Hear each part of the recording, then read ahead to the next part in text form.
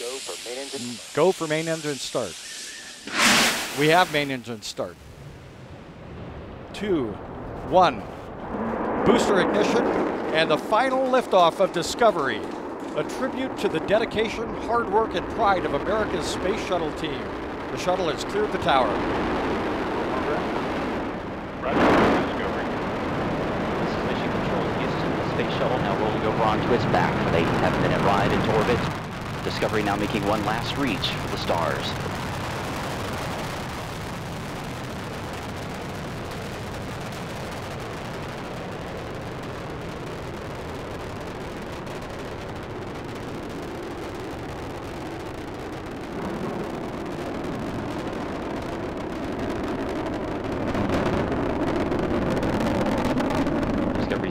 Throttling down as the orbiter passes through the area of maximum pressure, reducing the stress on the shuttle as it goes supersonic.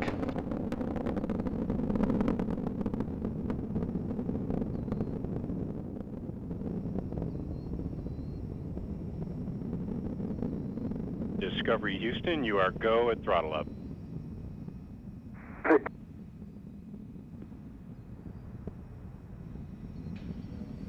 Commander Steven Lindsey acknowledging the call from Capcom Charlie Hoba as Discovery's 3 main engines throttle back up. Lindsey is joined on the flight deck by pilot Eric Bowen, mission specialist Al Drew, and Nicole Stott.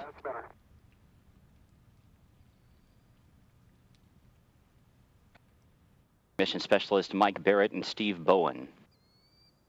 Discovery's 3 main engines are burning fuel at a rate that would drain an average swimming pool in about 25 seconds. The engines combined with the solid rocket boosters produce more than 7 million pounds of thrust. 1 minute, 50 seconds into the flight, we're standing by for separation of the twin solid rocket boosters. Discovery now traveling 2,695 miles an hour. Its altitude 24 miles. Downrange from the Kennedy Space Center 29 miles.